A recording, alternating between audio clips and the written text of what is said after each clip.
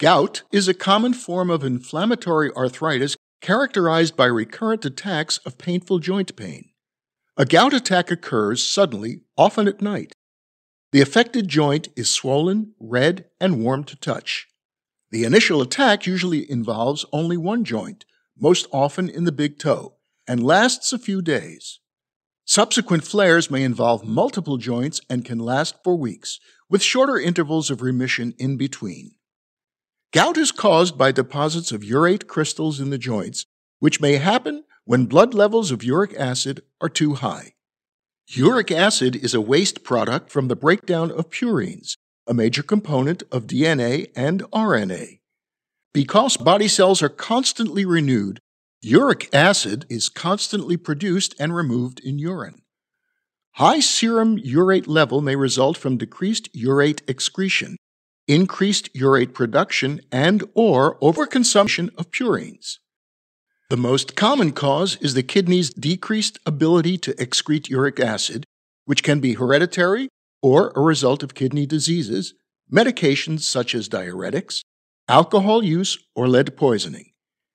Increased production of urate may occur in conditions with abnormally high cellular turnover or cell death, or in obesity, as urate production increases with greater body surface area. Overconsumption of purine-rich foods can contribute to higher urate level, but is rarely the only cause.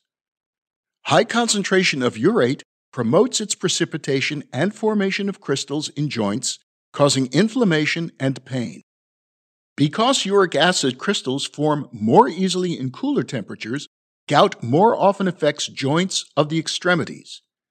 Urate crystals may also deposit under the skin around the joints, forming hard lumps called tophi that are not usually painful but can limit joint motions and lead to deformities. Joint damage caused by gout also increases the risk of developing osteoarthritis. In the kidneys, urate deposits may form stones, blocking urine flow. Gout is more common in men. It often starts in middle age in men and after menopause in women.